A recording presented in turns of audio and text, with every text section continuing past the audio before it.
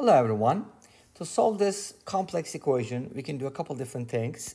Let's go ahead and factor out a z here. We get 1 minus 1. And then we can go ahead and divide both sides by 1 minus I to get the z by itself, right? So z becomes 1 over 1 minus I. But how do you divide complex numbers? That's a good question, right? We can actually do that.